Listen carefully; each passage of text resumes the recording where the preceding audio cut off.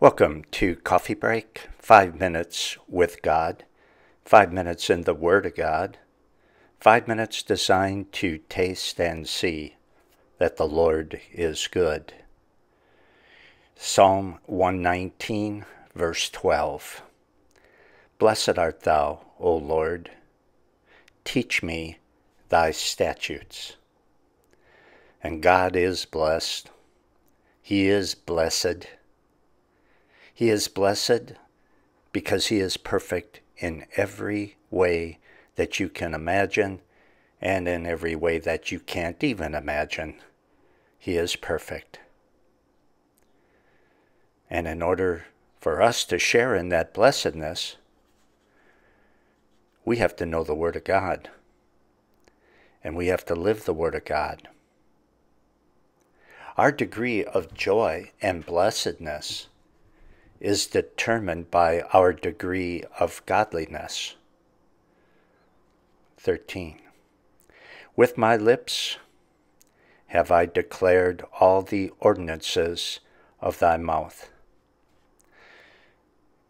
He declared the ordinances of God with his mouth. In other words, he taught what he had been taught.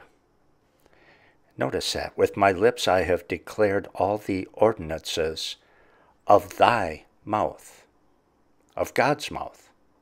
So what he heard God say is what he taught. That is what he declared. He taught what God taught him. It isn't right to speculate on what God has not revealed. And it is not right to withhold what God has revealed. Jesus said, freely you have received, freely give. 14. I have rejoiced in the way of thy testimonies as much as in all riches. He had more fun with the Word of God than the world has with all of their money combined. You know, we can have all the Word of God that we want. It's impossible to overindulge. We can have all that we want. We can gorge ourselves with the holy Word of God. And it's a whole lot better than chocolate cake. It's a whole lot better than a trip to Disneyland. You can't overdo it, and it's the best thing in the world. Look at 14 again. I have rejoiced in the way of thy testimonies as much as in all riches.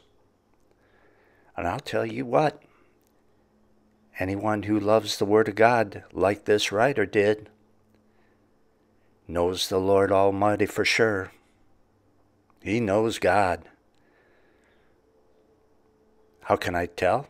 Because he loved the Word so much. The Word of God is boring to those who are lost and on their way to hell. The Word of God is a waste of time. It's boring. It's nonsensical to lost, damned souls who have no relationship with God through Jesus Christ. They can't stand it. It means nothing to them. They'd rather watch paint dry. But it's the delight of the saved in Christ. 15. I will meditate in thy precepts and have respect unto thy ways. When you love something, you think about it. When you love someone, they're on your mind. And that's why when you love Christ and therefore love his Word, you'll think about his Word and you'll meditate on his Word and you'll think about Jesus. And I'm going to stop. Study the whole Bible with me, verse by verse, at thebibleversebyverse.com. Choose, click, and listen. 4 series going through all 66 books of the Bible verse by verse. To be a part of this ministry, pray for me and God's Word and click the donate button at the top of the front page at thebibleversebyverse.com and prayerfully give us a Lord may lead. See you next time on Coffee Break.